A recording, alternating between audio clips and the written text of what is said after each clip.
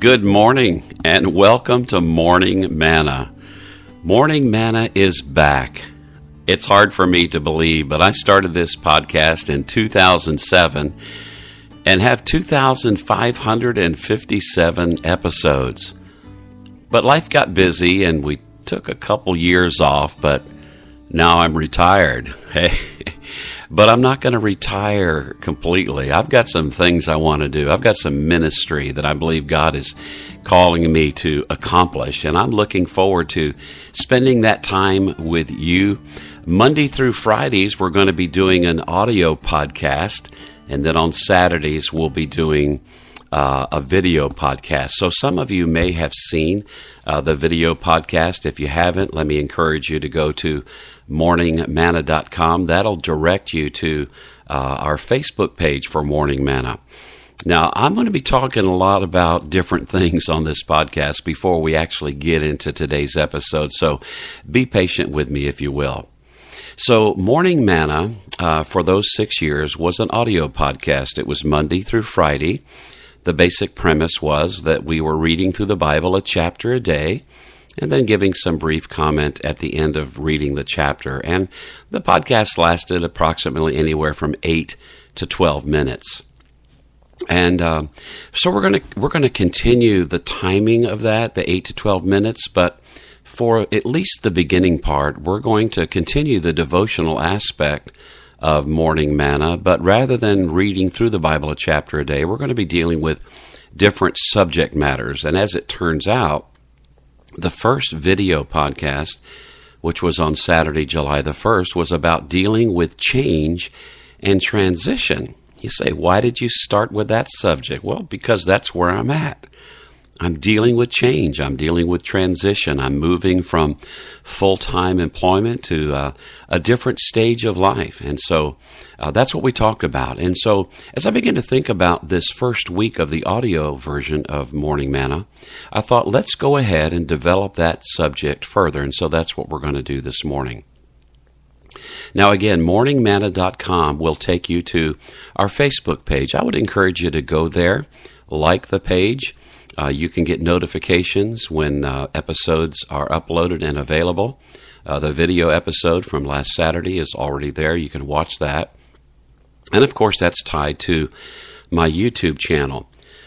Interestingly enough, I'll be using a platform called Spreaker Radio, which will give me the opportunity to push an audio version to YouTube. So if you subscribe to my YouTube channel, you'll get notifications of when the audio versions as well as the video version that comes out weekly will be there. On the video version, I'm just looking for an opportunity to get outside, get in a beautiful place, and talk about different subjects and just kind of work it up a little bit differently. Now, audio I think is great because you have an opportunity to listen to it while you're working out, maybe on your commute to work. Those types of things. Maybe you're in the kitchen whipping up lunch and you can listen to an audio podcast a lot easier than you can watch one. But the Saturday one is going to be a video podcast where you'll have an opportunity to maybe sit down and relax a little bit. The video podcasts, I'm looking to make them no longer than about 15 minutes, so it won't involve a tremendous investment of your time. But anyway, thank you for being a part of Morning Manna. And let me encourage you also as well to share these. I'll be posting them on our Facebook page, Morning Manna. We also have a Facebook group for Morning Manna, which will give you a little more opportunity to communicate as a community. And so we encourage you to do that. The Facebook group page is closed, but if you'll go there from the link on our Facebook page, you'll be able to request to be a part of the Morning Manna Facebook group page, and I'll approve that right away. So let's go ahead and get into the subject matter of today. On Saturday, I talked about dealing with change and transition. And one of the things that I've discovered in my life is that many times when God is wanting to change me or transition me or transform me from where I'm at to where I need to be, He often uses people. He'll use situations. Frequently, there'll be pressure involved, things that may not be comfortable to deal with. It's kind of like the blacksmith working on that horseshoe and the heat that's involved and that sort of thing. So I thought I'd begin today by reading to you one of my favorite passages of Scripture. This comes from Jeremiah chapter 18. The word which came to Jeremiah from the Lord, saying, Arise, and go down to the potter's house, and there I will cause you to hear my words. Then I went down to the potter's house, and there he was, making something at the wheel. And the vessel that he made of clay was marred in the hand of the potter. So he made it again into another vessel, as seemed good to the potter to make. Then the word of the Lord came to me, saying, O house of Israel, can I not do with you as this potter, says the Lord? Look, as the clay is in the potter's hand, so are you in my hand, O house of Israel. The instant I speak concerning a nation and concerning a kingdom to pluck up, to pull down, and to destroy it, if that nation against whom I have spoken turns from its evil, I will relent of the disaster that I thought to bring upon it. And the instant I speak concerning a nation and concerning a kingdom to build and to plant it, if it does evil in my sight so that it does not obey my voice, then I will relent concerning the good with which I said I would benefit it. Oh, listen, as the clay is in the potter's hand, so are you in my hand, O house of Israel. Now that's applicable to you and to I this morning. Listen, you are clay in the potter's hand. And God has a purpose and a plan for your life. He's got us on His wheel, and He's allowing circumstances and challenges to come into our life to make us into a vessel as seemed good to the potter to make. Oh, listen, I think I've got it all figured out, right? Hey, I'm retirement. I know exactly what I'm going to be doing. Listen, it doesn't matter what I think is best. It matters what God thinks is best. And so that's easy preaching, hard living, isn't it? I mean, let's be honest. Sometimes when you're on the wheel and things aren't spinning the direction you think they ought to spin, or maybe they're not spinning as fast as you think it ought to spin, or maybe you think, ouch, God, please take your hand off that spot.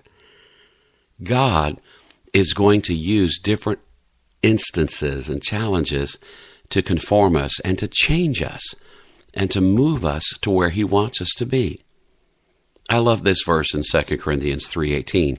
It says, But we all, with unveiled face, beholding as in a mirror the glory of the Lord, are being transformed into the same image from glory to glory, just as by the Spirit of the Lord. You see, it's the work of the Holy Spirit to conform us to the image of Jesus Christ. Isn't that what you want?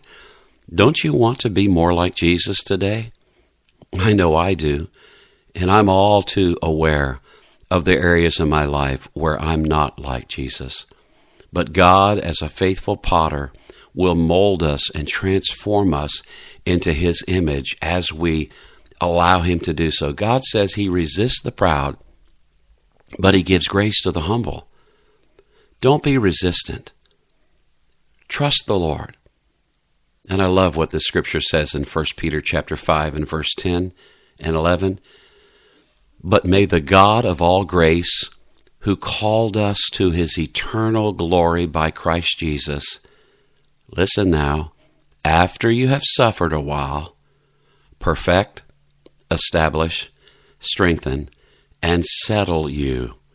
To Him be the glory and the dominion forever and ever. Amen. Oh, listen, I don't like that suffering for a while, do you?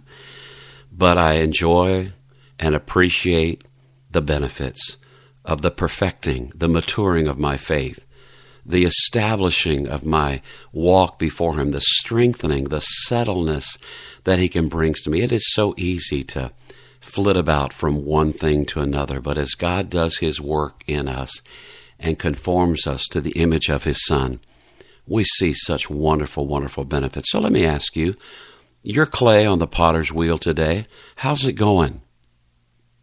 How are you dealing with the work that God is doing in your life? Are you resistant? Are you hard? Or are you saying, Lord, whatever it is that you need to do in my life, I'm going to trust you that it's best, that it's for your honor and for your glory. Father, I pray today that you would bless each one of the Morning Manna family of listeners, and that you would help us, Father, to rest in you and allow you to bring about the change, the transition, the transformation that we need. In Jesus' name, amen. Well, I began the podcast. I didn't tell you what day it was. It is Monday. It is July the 3rd. Boy, this is a big day coming up tomorrow for those of us here in the United States as we celebrate Independence Day. But anyway, thanks for being a part of Morning Manna today. Don't forget to like and subscribe our Facebook page. You can find it by going to morningmanna.com.